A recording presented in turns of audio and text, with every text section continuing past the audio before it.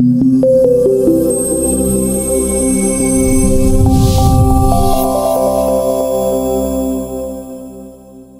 sure. I mean, I think any woman has dealt with insecurity and wanting to feel beautiful, but I think the more I get to know the Lord, the more beautiful I feel. And I know that may sound a bit like a Sunday school answer, but when you really understand his heart for you and how much he loves you and what he really thinks about you, then it's easy to love yourself, you know? And so that's just something that all I can say is just get to know Jesus better, and then you'll see who you really are and who he made you to be. You know? The few times that I've gotten to tour with female artists, it's always just such a refreshing experience, and the road isn't usually always a refreshing place.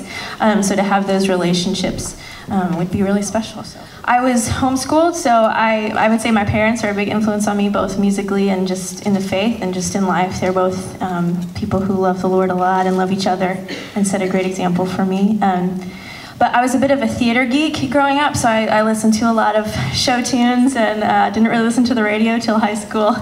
And you know, I think that influenced me musically as well. My dad was a jazz trumpet player, so had a lot of that influence in my life as well. But yeah, I mean, Stephen Curtis Chapman, Nicole Nordeman, those were like my, they still are. I did a tour with Stephen, and I'm still like dumbstruck every time I see him. So it's all the time, you know, when you mix ministry and business, and there's such that line as to what we do. It can be something that's hard to, you know, see the black and white some days, and there are moments where you're like, okay, Lord, I messed that up, please help me. But I think the Lord is also really faithful.